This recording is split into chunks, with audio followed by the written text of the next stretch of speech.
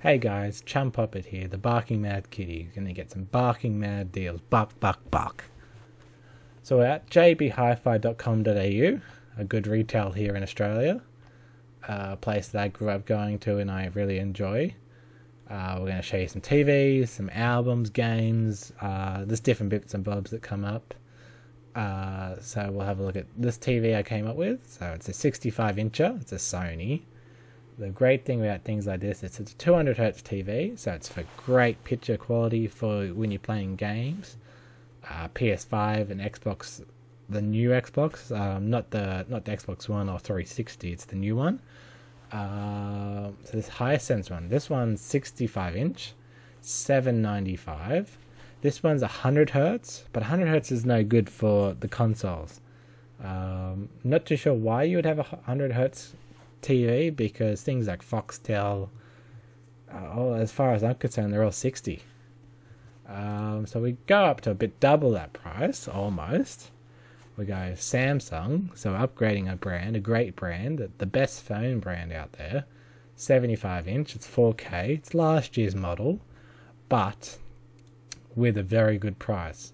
And really, at the end of the day, I don't think there'd be much difference between 2023 and 2022 as far as price is concerned. There'd be a huge difference, but the average Joe, the average family, that's meaningless. You can get cheaper for a 65-inch, but for $100 I'd get the 75-inch.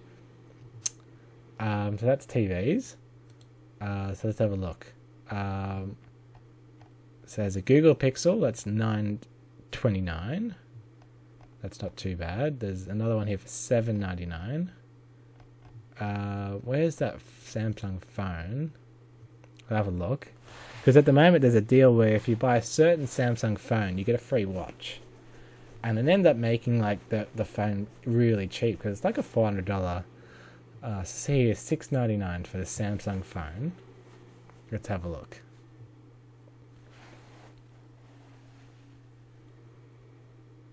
So it's a Samsung Galaxy A54.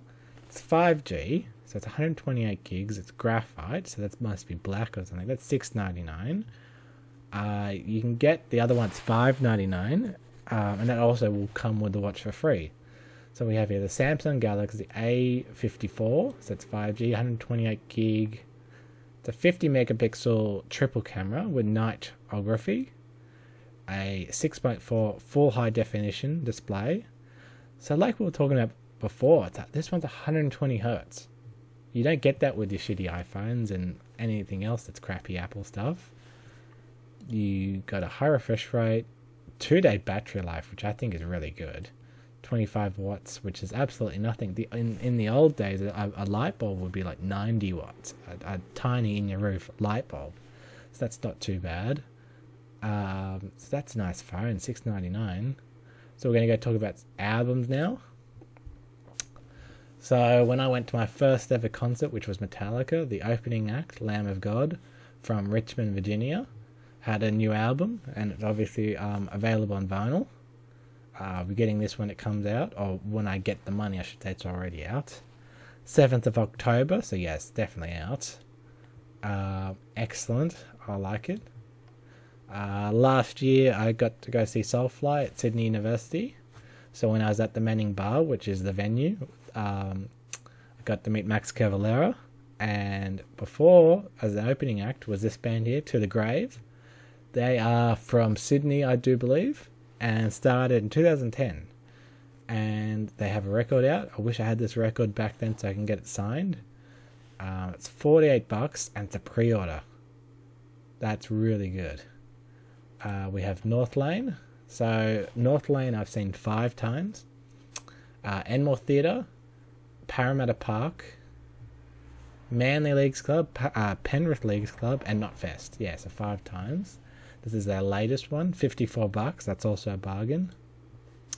Another great Australian band, Neo Obliviscaras. The new album here. Look at the artwork. How good is that? That's $79. Still good value. It's a long album. So we'll have a look here, some of the latest. I'll show you some goodies here.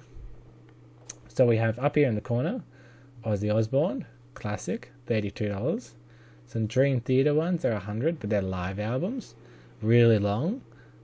Parkway Drive, we got Parkway Drive again. Gojira, Bullet for My Valentine, Rob Zombie, all these good ones. I want to talk about this particular album. So it's 440. 440, and this is from Motley Crue. It's recently released. Let's have a look.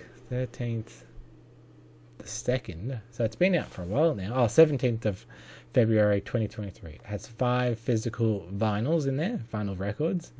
It has Too Fast for Love, Shout at the Devil, Theatre of Pain, Girls, Girls, Girls, and Dr. Feelgood. Dr. Feelgood is the album that got me into Motley Crue, and for anyone that lives in Australia, they'll be doing a tour at the end of the year. Still no dates. People saying it's with Def Leppard. Hopefully. Let's have a look. Baby Metal's got a new album. That one's good. What else is there? As I said, potential Def Leppard tour. They got a new album out, so that's a high chance that they will tour here. Let's have a look here. Tool. Before COVID, I saw Tool twice at Kudos Bank Arena in Sydney. I didn't really know much about them, and then now I just love them. Slipknot's new album. That's not their new. Yeah, that's the newest one, and so far, this one here, All Hope Is Gone, is what got me into Slipknot back in the day. Ghost, I saw them in Parramatta. That was a download. Let's have a look. Papa Roach, I got that one. Don't have the Linkin Park one or the AC/DC. The Deftones, they were a good concert. They headlined Good Things last year. Korn, the best of Def Leppard. We have Black Sabbath, of course. And Tenors to Hell. That one there is a compilation album, the best of. I won't have any of the Grey Chapter stuff because this came out in 2012 and the Grey Chapter came out in 2014. But the Grey Chapter would have to be Slipknot's best album, I think. Probably that All Hope Is Gone. The new one's really good, but I think the Grey Chapter is just an amazing album. We have, as I said, To the Grave. We just talked about that. Amity Affliction, another great Australian band. Dave Lombardo. So he was the drummer from Slayer, so I'm trying to think. He obviously is doing a solo career, because I don't know about that one.